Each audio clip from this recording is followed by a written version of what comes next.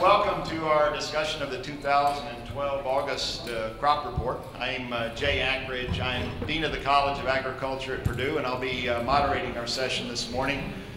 We were talking a bit earlier, and we've done this for a number of years, and normally it's a quiet little event over in the Arland Pavilion, and about half the audience was usually waiting for the surgery, that the College of Veterinary Medicine was doing. But I think it's fair to say this year the entire world has been waiting for this crop report. All of us know this summer has been a story of a heat and drought, and both of those factors I think are important in explaining what's gone on. Our state climatologist says we are 5 to 11 inches of rain short since April 1st, and most of the state, of course, is in extreme or exceptional drought. And I think we've got a chart over there that shows that. On Monday, our colleagues at NASS, the National Ag Statistics Service, reported that about 89% of the subsoil, or the topsoil, and 95% of the subsoil was short or very short in moisture. And to combine, to make things, of course, worse, we had heat in addition to drought, and the hottest July on record. And as a result, NASS reported Monday that 73% of the corn was in poor or very poor condition in this state, and 53% of the soybeans were in poor, very poor condition. So this morning we're going to hear what that's going to mean for yield, and also discussing some of the economics and the production implications. I'm going to introduce our panelists, and then we're going to hear from each of these individuals in turn.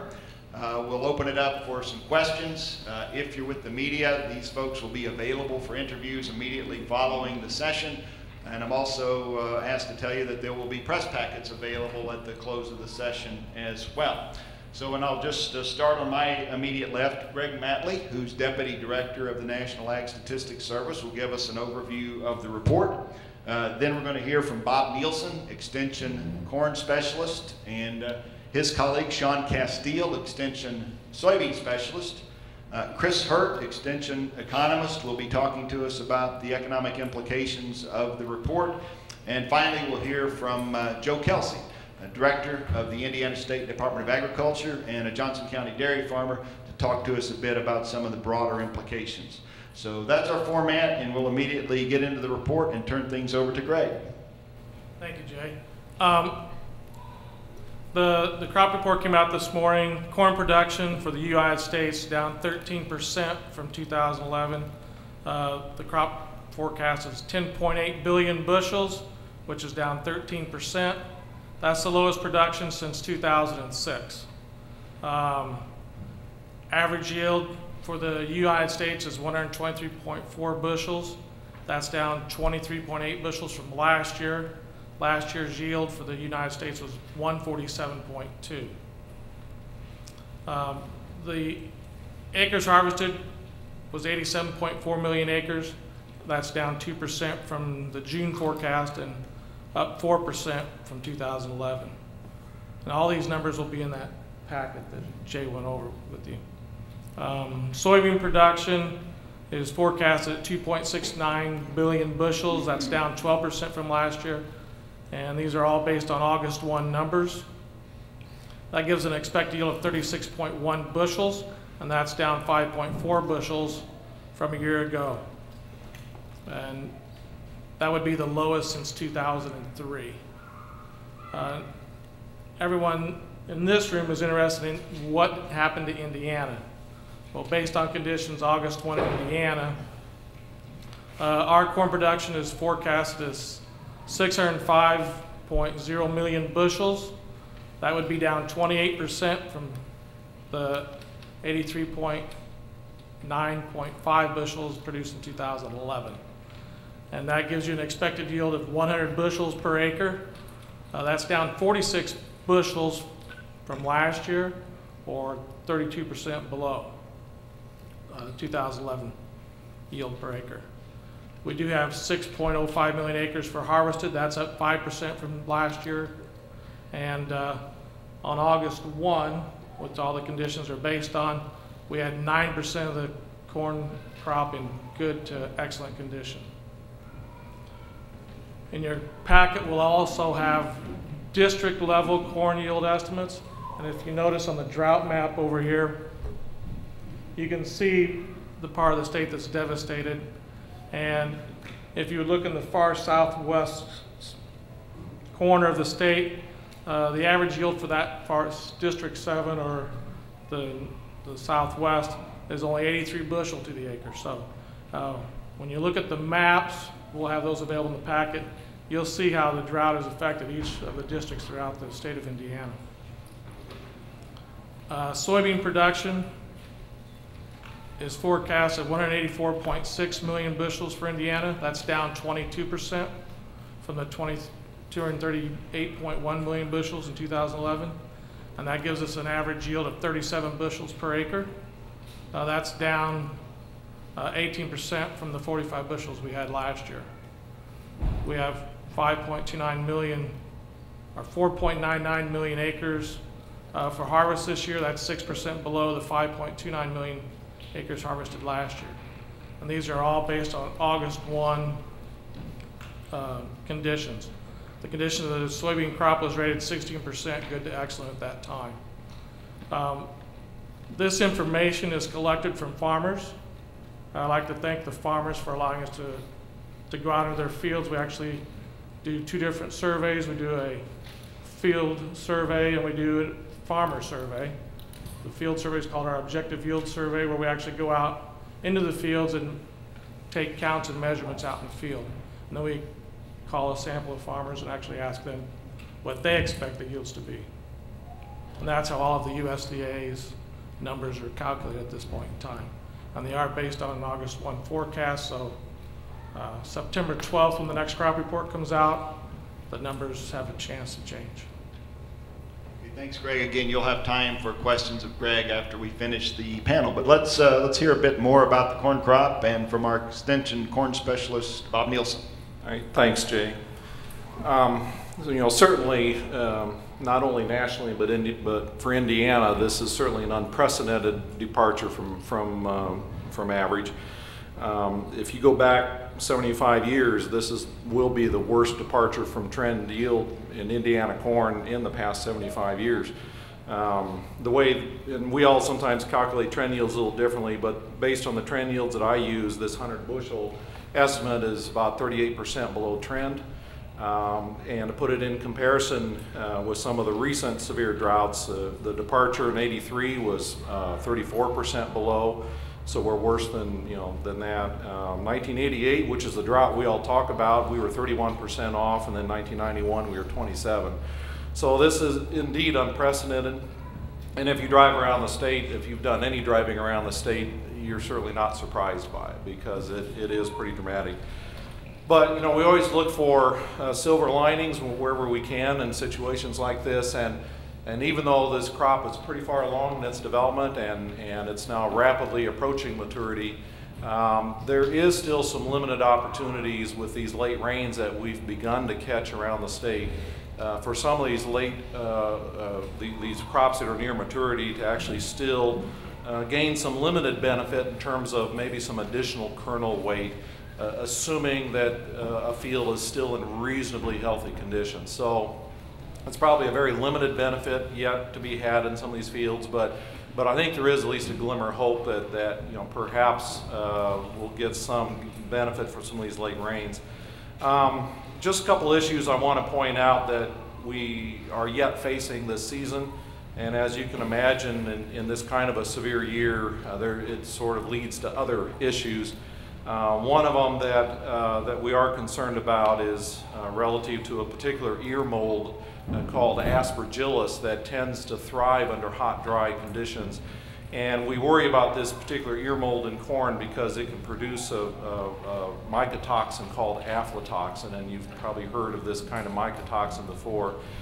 It's not a kind of a situation that's usually found in Indiana. It's really more of a southern U.S., a Texas kind of situation where it's typically hot and dry. But it infects the ears of corn midway through the season, and if it develops, it can produce aflatoxins. And I think growers, especially that have severely stressed fields, need to be aware of this and need to be aware that the grain elevators will likely be checking for it, and if you're feeding it yourself, you need to be aware. And I think it's worth walking fields now looking for the presence of this olive green mold. sending samples off to places like our animal disease diagnostic lab for analysis. So just be aware of that. The other issue that we've been dealing with for several weeks too is, a lot of this drought-stressed corn is being used for forage. It's being cut for silage. It's being cut for feed for livestock, especially cattle. And drought-stressed corn has a higher risk of having excessive levels of nitrate in the stalk tissue because of the fact that there's not much grain in this crop, and that's a lot of this nitrogen is usually converted to protein in the grain, and therefore if you don't have much grain, you sort of accumulate nitrates in the stalk, and that can be toxic to animals, especially cattle. So I think we've done a good job at Purdue getting this information out, and all of our local county extension educators are aware of it and have the resources to help folks deal with it. So again, just another issue that comes along in a year like this, and we have ways of managing it, but again, sort of like aflatoxin, we need to know if it's there, we need to analyze it and decide. Another issue that grain producers need to be aware of is that, again, when you get into any kind of a severe stress like this after pollination during the grain field period, the plants sometimes are stressed so severely that the photosynthetic factory just begins to shut down. And the plant will often respond by cannibalizing stored carbohydrates in the stalk tissue and moving them up to the ear, which is good for filling the ear.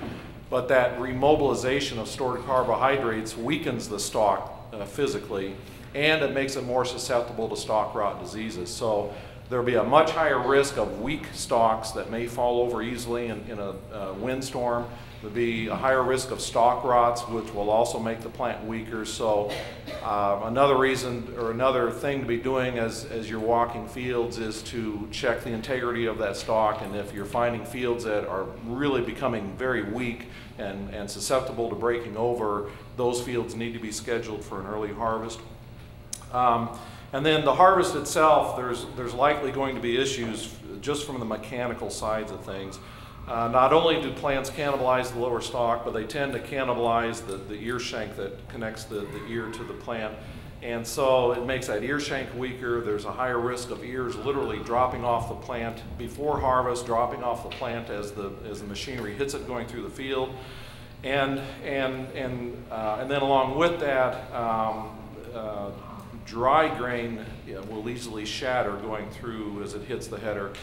And folks need to be ready for an early harvest. This crop's going to mature sooner than normal, partly because we planted it earlier than normal. It was going to mature early anyway, and now it's going to mature probably even sooner because of the drought stress. It's probably going to mature at a drier moisture content than we normally see, and it's going to be maturing in August instead of September, and so under much warmer conditions, it's going to dry faster in the field. And so it's going to get to a harvestable moisture content before we know it, and may go beyond that before we know it. And there's certainly no reason to be harvesting corn below 15% moisture. So again, growers need to be aware and be ready for an early harvest if they're not already. And then another factor with the harvest is that fields that have varying degrees of drought stress, there's also going to be varying sizes of cob, varying sizes of number of kernels on the cob, and in terms of making these machinery work efficiently harvesting these fields, it's going to be a real challenge getting the settings on the combine set to manage a lot of variable cob sizes and variable kernel sets, so just be aware of that. And then the last comment I would make is not necessarily agronomic, but as I drive around the state and I look at these fields that are just shutting down and turning brown and drying up, and then I look at the roadsides that are dry and brown, and I look at the lawns that are dry and brown, and I look at the trees that are dying and the shrubs that are dying, and I'm thinking, oh my gosh, field fires. And the risk of field fires started by machinery sparks, or field fires started by the unaware Joe Average going down the road and flipping out a cigarette stub or something. We need to be aware, I think, in some areas of the state that not only the risk of field fires to the field itself, but the risk of spreading into roadsides, into lawns, etc. So I think we all just need to be aware of that this fall, that there is this one of these side effects of a severe drought like this is this higher risk of, or the consequences at least, of field fires. So Jay, that's all I'll say at this point.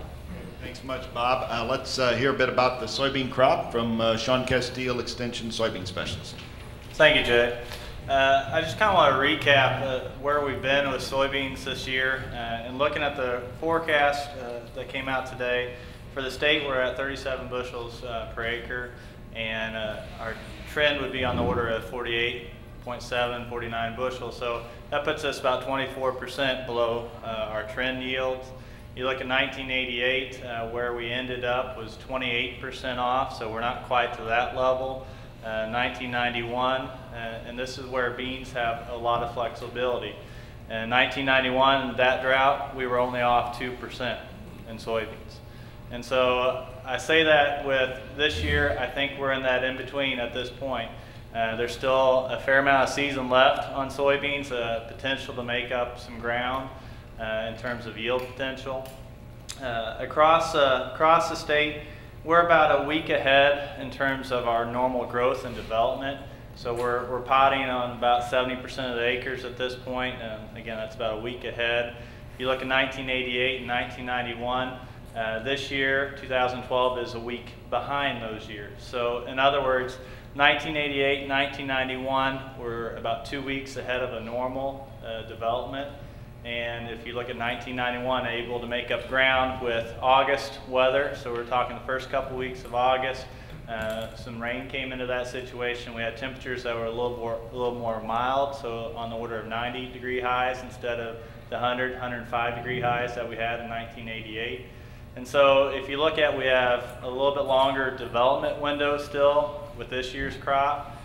Rains that have been coming sporadically, north central, last night coming through the central, southeast part of the state. Those rains continue, we can make up ground. You look at the crop in June, a lot of the beans look the same height June 1st as they did June 30th. There wasn't a lot of vertical growth. At that point, our crop was putting more energy into root development and just kind of sustaining itself.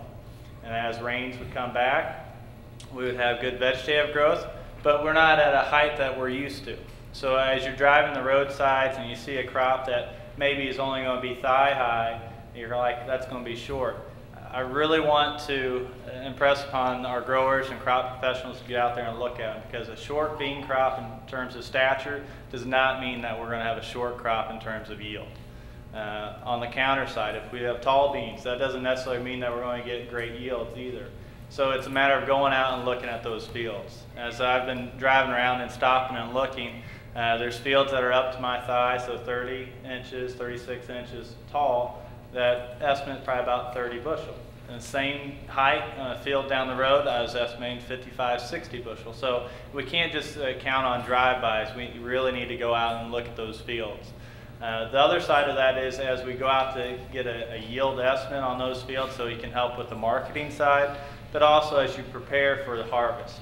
The reason to think about harvest is the fact of early season stress caused a lot of our beans to flower lower on the pods, lower on the plants. So we're talking 2 or 3 inches on a lot of our plants have pods at that height. And so getting a cutter bar across there is going to be logistically very difficult, if at all. Whereas if we're at 3 or 4 inches, we can get those, but we just have to slow our harvester down. We have to slow combine harvest down. So just be aware where those are potting. The other side of it is, in setting up the combine, we're going to have seed size variation. So seed sizes are going to be large on a lot of those fields where maybe we've only retained a few pods, but now we're getting these August rains, which are great and help make up yield, but then our seed size is going to be bigger, and so we need to make sure the combine's set for that. Whereas on the other side, we could have fields that retained a number of pods, and now maybe they aren't catching these August rains. So seed size could actually be smaller there. So it's not going to be a one-size-fits-all type of harvest. Very similar to corn in terms of just being ready for harvest. I think that grain moisture is going to be pretty low fast. And so we typically want to harvest soybeans above that 13%. Well, a lot of times in a normal year, we're lucky to get out there if it's 10, 11, 12% moisture, and we're losing yield there. I think that we really need to be timely with our harvest. If we've got a crop that's a little shorter than what we're anticipate both in height and yield potential, let's do what we can to gain as much as possible with the timely harvest, not losing out on that water weight. So just kind of recapping again, This year, we've got a lot of potential still. We're off in terms of yield forecast, 24%, but the next 2 weeks, I think we can make up a lot of ground and still come even closer to trend yields. And there's going to be areas that do quite well, and unfortunately, there's still going to be areas that are going to do quite poor. So, thank you, Jay. Thanks much, Shaun. So Dr. Chris Hurt, Extension economist, is going to talk to us a bit about some of the economic impacts of what Shaun and Bob have shared. Thanks a lot, Jay. Well, it's certainly a remarkable low numbers here in terms of particularly the corn that we looked at. My estimate was going into the report about 35% lower yields on corn for Indiana, and we're down about 40% from what we would have expected with a normal crop. So certainly the corn, as you've already heard, that damage is done. And so one of the themes that we're all going to have to be aware of is the variability that we're going to have this year. And that variability comes back to our farm families. And so I want to kind of focus on that just a little bit. First thing, when we're looking at variability, the data that Greg and Indiana Ag Statistics have provided us here today does reflect the map that you see here. And if you look at corn yields, again, these are running my trends. I had the southwest part of the state at a trend yield of about 165 bushels this year. The 83 bushels, that's exactly 1/2 of a crop on average, 1/2, 50% reduction. That's for an entire region.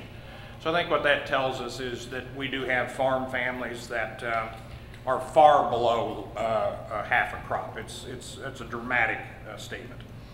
The other one, as you can see on the drought map that's behind us here, is the west central part of the state. The west central part of the state is the highest yielding part of the state. I had a trend yield for this year, 174 bushels. Greg's data and statisticians come up with 96. That's a 55% reduction. I'm going to do that number again. Sometimes my calculator makes a mistake. I did make a mistake. That's a 45% reduction. So I think those two areas are ones we want to look at. That says the Southwest is the most affected area. Joe, as you look around what you do in the state, I think we all are going to have to be aware that it regionally makes a difference and it farm to farm really makes a difference. Okay, as we look at this kind of in a national perspective then, we've had this big growing demand for our two big crops, corn and soybeans. This is not just Indiana, but it is nationally. And what you want to do when you're a producer in the business, keep servicing that big demand growth. We're not going to be able to serve that demand growth this year. We're going to have to tell the users of these two products, corn and soybeans, the two largest crops in the United States, there is not enough in the United States for you to continue to grow. In fact, we're going to have to cut back about 10 to 13%, depending on if you're looking at corn or soybeans, on your usage. So how is that going to happen? This is now one of the really big questions that's before not only the marketplace, but even before the EPA, and trying to think through a little bit of some of their mandates, working with the ethanol mandates. And I think the other part of that is who is going to cut back on the usage? Where will the biggest negative economic events sectors be? Let's see, as we look at the revenue side, really dismal in terms of the yields, and I think it's well worth mentioning that if you're looking for where is it really bad regionally, we did that on the map here and with some numbers. You could also ask the question, well, where is it really bad nationally? And guess where it is the worst of the major production states? Okay, we are here. So Indiana, at least the corn I've looked at, 100 bushel corn, Illinois 116. They're usually a few bushels higher than us, but not hit as bad. They're obviously hurt badly, but not as bad. Iowa 141 bushels, Nebraska 147. So all of those states would be reasonably, within roughly 5 bushels of each other. So we clearly are the worst of it. We knew that going into the drought early on, that Indiana was the worst. That really did spread to the west. And so we are the most severe. Now, I'm going to turn to a little more positive side, and that is, we're all sort of assume that a producer has to have bushels in order to have income. But we economists every once in a while come up with a little twist on things that surprises people. And that is to say that we have 2 important opportunities for our farm families to get some compensation from what on corn is a 40% loss in yield, and soybeans about 25%. And that first thing is what we call the natural hedge. When you have a drought that impacts the entire Midwest, that lowers production on a broad base, on a national base, and what that of course means is that prices are higher. So one of the aspects that is kind of surprising here is that while Indiana yield and production down about 40% from where prices were back in the spring, expectation from their spring revenue prices, I have them up about 64% now. So what that means is that for what they have to sell, they may have an opportunity to sell for a higher price. Now that's going to depend on some conditions I'm going to mention here in a second. So we call that the natural hedge. Lower production across a broad region gives higher prices. On soybeans, as I said, we're about 25% lower on the way I do my calculations for Indiana, but prices about 24% higher versus what was expected in the spring. Just mention the USDA, at least the mean of their estimate on prices of corn. The last year's crop, the 11 crop, $6.25 a bushel national price. They now have at the mean, they have a range for 2012, but $8.20. $6.25 average U.S. farm price for the 11 crop, $8.20 U.S. average farm price estimate, and that's the midpoint of a range that they give, $8.20. Soybeans, $12.45 last year, $16 this year. Both of those are up about 30% on a national basis versus last year. So that is one of the compensations that we're looking at. The second is crop insurance. So crop insurance is used, we think, by about 65 to 75% of the corn and soybean acreage here in the state of Indiana. I don't believe those numbers are out yet for 12, but this would be based on 11. And so those dollars of compensation are going to be very, very large. So we look at the individual farms. There's some things we already know, how you get huge ranges in farm income from very negative to maybe not impacted as much as you would guess this year on income. Their final yields, we've talked about that. Forward contracted, these higher prices, if they forward contracted at the lower prices in the spring, they can't gain any by the higher prices. What did individual farm families do on crop insurance? And then one we haven't mentioned, and that is, does that farm family have a livestock or animal enterprise? The animal industry is really going to get hit hard. Joe can talk a little bit more about that from his personal family situation. They have none of these compensations. So the animal sector, we do have to remember them. Jay? Thanks much, Chris, and again, we'll have some time for questions. Joe, talk to us a little bit about your observations on how this is going to play around our state. Well, appreciate it, Jay. Thanks for having me be a part of this. And this has been a really exciting kind of phenomenon to kind of watch unfold, and maybe exciting in the right term, but it's certainly been at the top of mind for many of us, for more of us than usually pay attention. And I look forward to this kind of report every year. But many of us maybe let it go by, as Jay has mentioned. But I might start with kind of a bit of a history lesson early in the year. If you'll imagine putting yourself in the position of the farmer when we had a relatively warm and nice winter that allowed for early conditions to become very favorable for early planting. The first day that you can get crop insurance or be eligible for crop insurance is April 6th. And there were folks that were unheard of thinking about, and maybe some did, plant corn in March. In this part of the country, just something that does not happen because conditions were so favorable that they were looking forward to that. We had a lot of acres that went to corn. A lot of great conditions putting that crop in, and expectations were really high for yield, for success, as measured by total yield and total output for this state and much of the region as we looked at. And as time has gone on, those high hopes have been diminished further and further and further as made apparent by the map and by the numbers we've seen today. And we've seen that happen, or that phenomenon kind of manifests itself in changes in the market.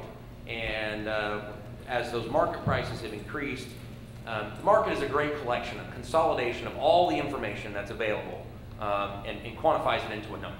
And so while up until now the market kind of digests all that's out there, and this piece of information that we've been able to partake in this morning is either at market expectation, where we've had little price change, and my best update here is we're almost flat with corn, down 2 is my latest number. So that means that the corn yield was about what the market expected.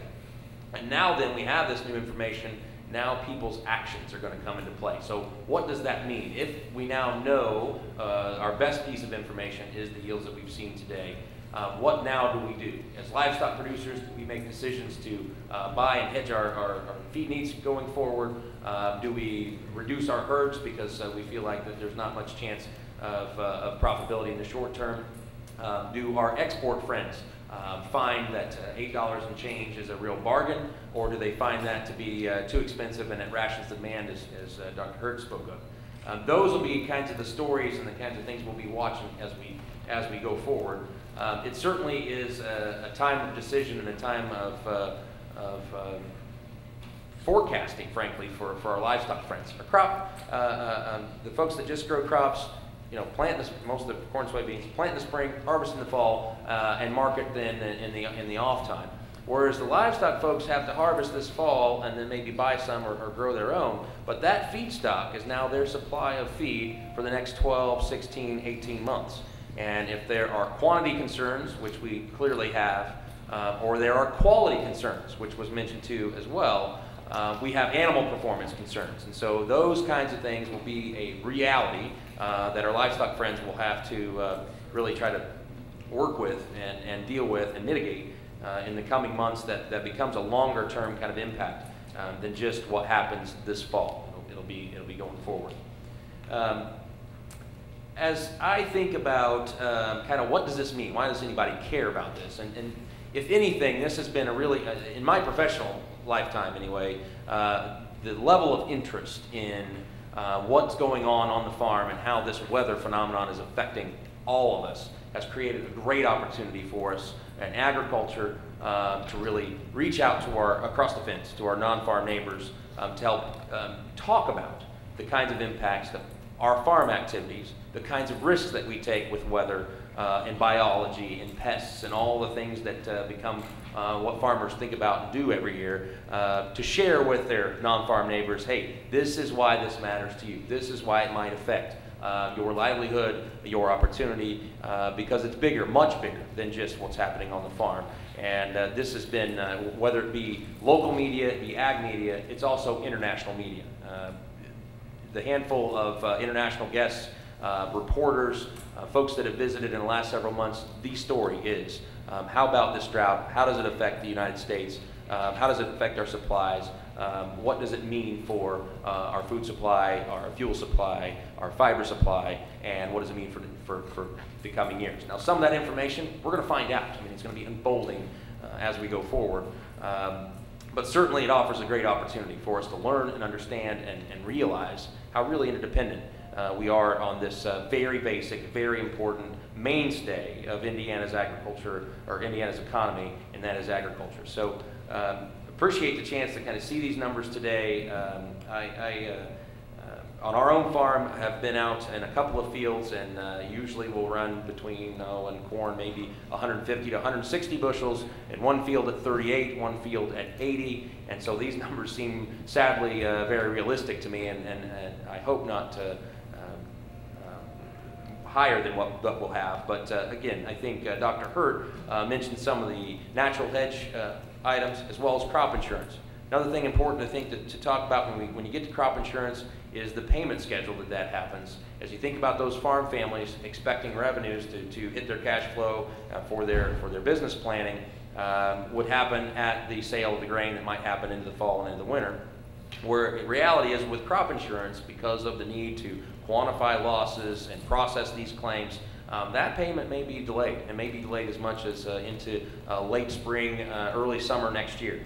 And if you think about trying to finance a farm business that has costs per acre at $600 and $700 and who knows what as we go forward, we could get into some issues with that as well. So certainly not out of the woods as far as what this might mean and how farm families and agribusinesses and rural economies are going to have to really accept this, but it's something that we'll get through. And American agriculture, Indiana agriculture, has solved so many problems in the past, has endured so many other challenges in the past, and we'll look forward to another year next year where we'll have maybe better news to share. Thanks much, Joe. I'm going to ask one question, and then we'll see what kinds of questions our audience may have. But Chris, an obvious question is, what might the implications be for food prices moving forward? And maybe you could comment on that one, and then we'll see what questions are on our audience's mind. Sure, and again, it's been a very common question, especially from more urban reporters. That's where they see it for the group that they're writing for. This year, we're probably going to be up about 3.5% on food prices. For 2012, remember the impacts of the drought really couldn't even have gotten in until about the last 6-7 weeks, 2 months at the most. So we basically had half the year in that there was no impact of the drought because it wasn't in place. For next year, USDA is using a 3 to 4% increase in food prices. So we can put together now 3 years. Last year 11 was 3.7. We think this year will be about 3.5, 3 to 4% next year. A little bit iffy on those numbers for next year, but clearly one of the important parts of this, as the pain starts to get cast around for this drought. The drought is what caused the pain. The drought is what caused the losses. And how those get allocated out around the country and around the world is, it's kind of the distribution. We talk about that, of how it gets allocated out. Ultimately, consumers will pay for these losses, and the consumers pay in the form of food prices, and consumers pay in the form of fuel prices. And of course, our urban reporters say, wait a minute, what's the connection to gasoline price? And in agriculture, we know the connection, it's ethanol. And so ethanol is roughly 60 cents higher a gallon due to the drought. Since corn prices are going up, ethanol is going up. And if we blend about 10% ethanol into our gasoline, so 10% of what we buy is ethanol. So that means about 10% of the 60 cents, around 6 cents a gallon. Over a year, if you say that's the impact over a year, that's about $8 billion across the country. And again, when you look at our big U.S. economy, that doesn't seem like much. But here's where we get the billions of dollars allocated out, and who is going to pay for that. So the unfortunate side of food prices is that those prices have gone up for now what will be 3 years at above the income rate of increase. So that means for our American families, it is cutting into that paycheck, the disposable income in that paycheck. And ever so little bit, it would even have some slightly negative impact on our general economy, because food's a necessity. It leaves less money to go to other directions. Again, that's not a large amount, but this is tens of billions of dollars. We don't know the full impact. The '88 drought's been estimated around $80 billion. We've heard some estimates this could be worse. We'll just have to see, but I think we're up in those kind of numbers. $7,500 billion of impact that will get spun out to consumers around the world. Jay? So questions, audiences. Mike? Maybe for Chris. What does this mean for ethanol industry overall? I'm guessing corn prices go up, cost of ethanol goes up. Yeah, the Chris, price if of you don't mind, ethanol, repeat the question. Sure. The question was, what does this mean for the ethanol industry? And again, as Joe and I both were reflecting here, we don't fully know who is going to bear the biggest brunt of the cost. We'll start with the official numbers, that being the U.S. Department of Agriculture today, said that the ethanol industry will reduce their usage of ethanol by 10%, from 5 billion bushels of corn would be what they used for the 11 crop, and that's what we were anticipating for the 12 crop, and they're going to drop that to 4.5 billion. Now, USDA has some assumptions they made, and again, I think these would all be subject to question whether that'll be the case. They actually dropped the exports 16% from last year, and they dropped feed use by 11%. So those would be the big players. On the ethanol side, the ethanol industry, first point is that the price of ethanol is still cheaper than the price of gasoline. So as long as ethanol prices are below the price of gasoline, the retailers, the refiners and blenders and retailers of gasoline have every incentive to continue to use the same amount of ethanol. And that would be up to the blend wall, which is at 10% of the ethanol. So the mandate that EPA, there's been a petition by the animal industry to have the EPA consider reducing the ethanol mandate for next year, which is 13.8 billion gallons of ethanol. Again, the mandate is that the law of the United States says that that would be the minimum amount of ethanol that would have to be blended into gasoline. It's 13.2 this year, billion gallons, 13.8 billion gallons next year. So one of the questions is, if EPA would reduce the mandate, that only establishes a minimum amount of ethanol. That doesn't establish the maximum amount. The maximum amount is determined by the blend wall, which is about 10%, is the 10% that they can blend in and the amount of E85 they can sell. And then what really determines how much they'll use is the economics of the oil refiners and the blenders.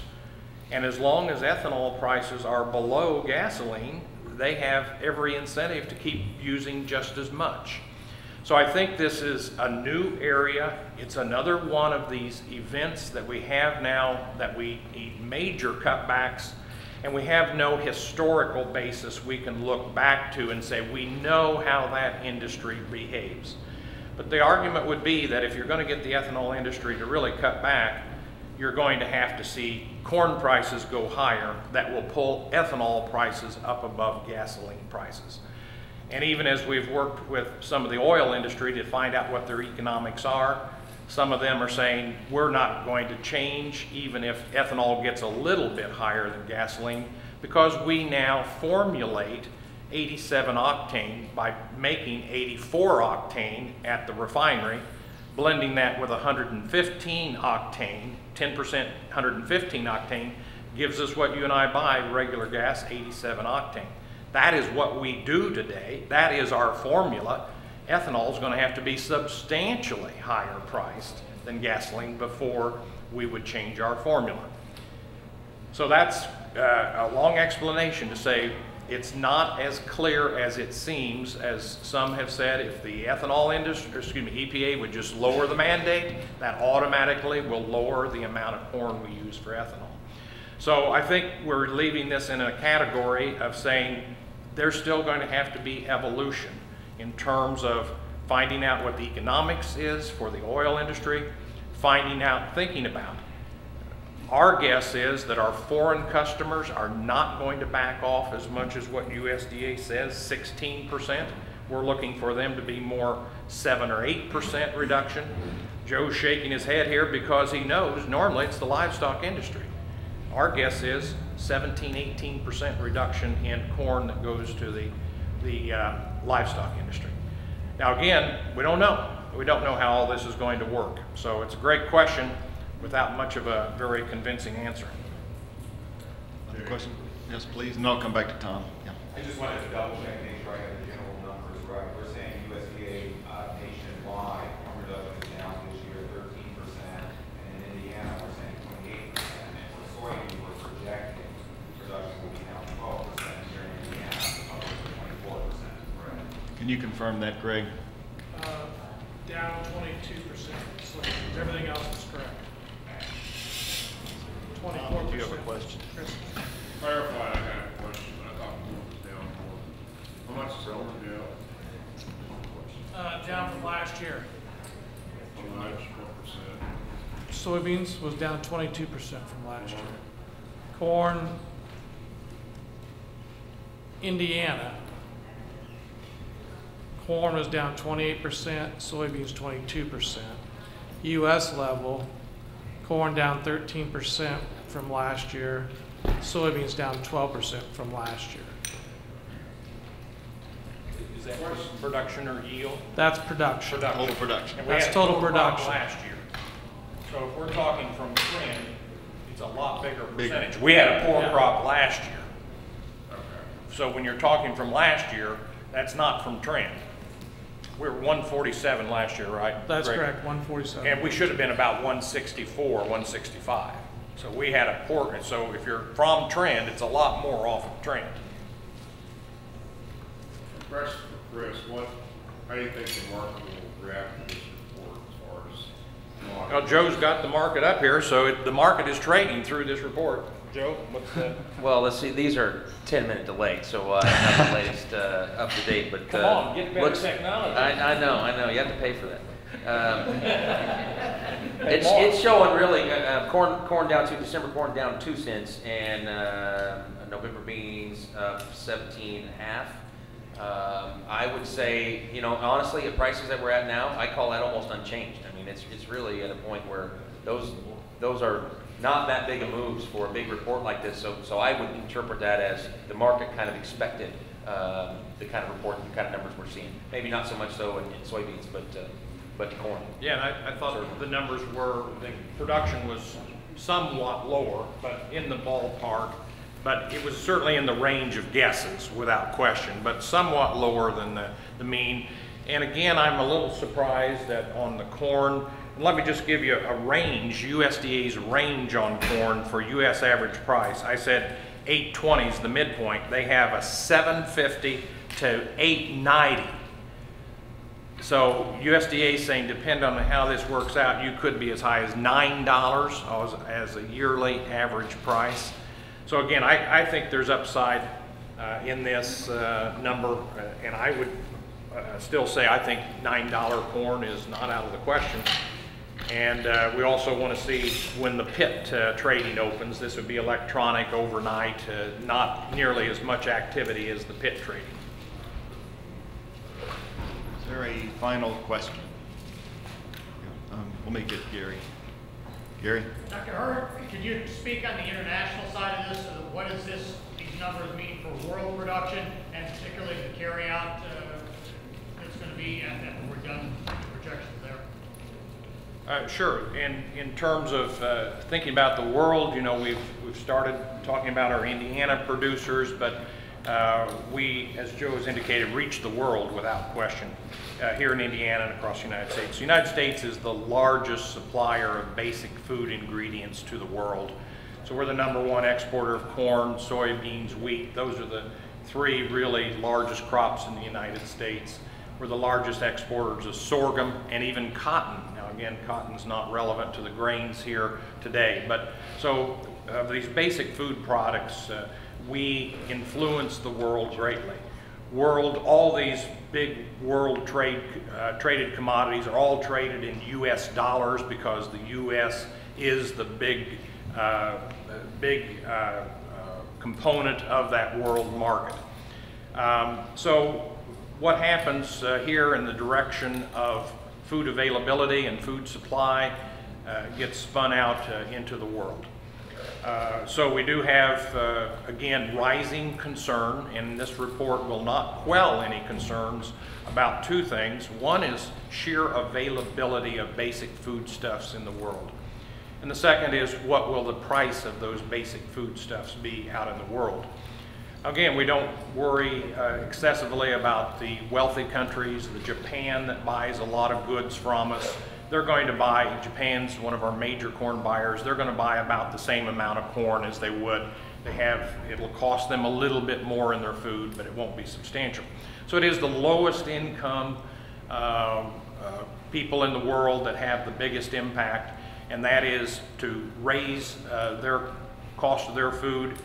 And you have to remember that they're eating closer to the commodity. They're eating closer to a direct corn product in some kind of a corn tortilla or something like that. They're eating closer to the bread, or they're eating rice. Now again, rice is not an important part of what we're discussing here today. So when those prices of that basic commodity go up, it really affects their incomes. So the United Nations is out, the World Food Organization, with concern about what this means for the world, concern for availability, concern for will there be the most marginal income, lowest income people of the world, will it mean not only financial difficulty for those families, but even the concern about lack of food availability. So we handle that with food aid, but as you look at food aid and organizations that work with that, it just costs a lot more to get these basic commodities, whatever. If they've got $100 million, it just doesn't buy as much volume. So there is concern.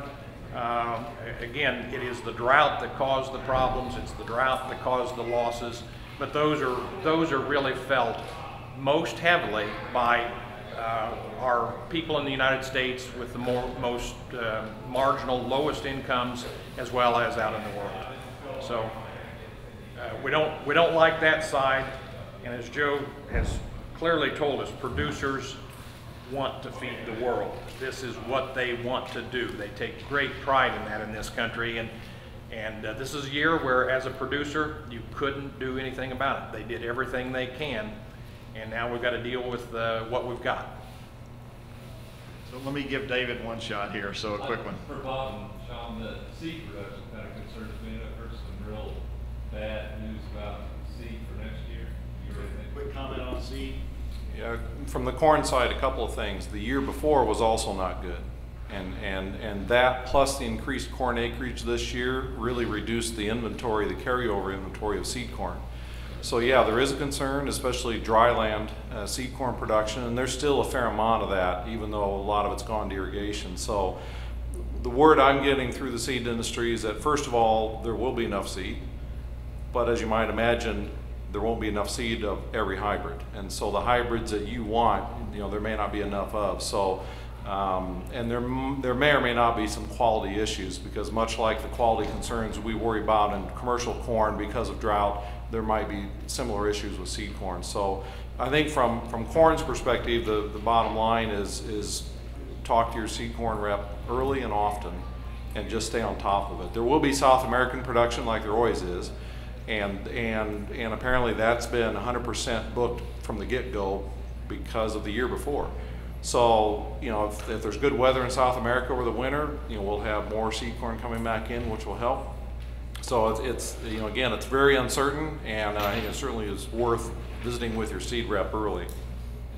I think the same kind of trend in terms of the soybeans, but we might have a little bit more of a window because, again, we're at that point where yield overall, just general production, we still don't know for sure. We've got time. So for the seed production, I think that it's the same kind of scenario. If the rains continue, we can have a good supply. One thing I would be on the lookout for is a lot of these fields, if they had heat stress during seed fill, that can affect the quality. So I'm talking about germ scores, vigor. So that's something to be on the lookout for next year. In terms of the quantities, I think we should be okay, but again, fairly similar. There might be some varieties in particular you might not be able to get all that you want. So just a very quick recap. Bob, of course, has talked about the yield impact, but also, Bob, we're a ways from getting this crop in the bin yet because of all the things you pointed out. Quality is a concern as we look to harvest. Shaun tells us that with some rains, the soybeans still have a bit of upside, which we're certainly hope for. We'll see some of that moisture coming up. Chris, the variability is a key word, I think, as we look forward and where these impacts are going to settle out, and even variability in the state. And Joe, a key word is resilience of our Indiana farmers as we look forward to working through this and again, getting ready for next year. And appreciate Joe reminding us of that. For those of you interested, Purdue Extension has got an extensive website. If you type Purdue and drought, you'll find a lot of resources that extension educators and our specialists have made available there. And I'd point you to that website as a resource. And please join me in thanking our panelists this morning.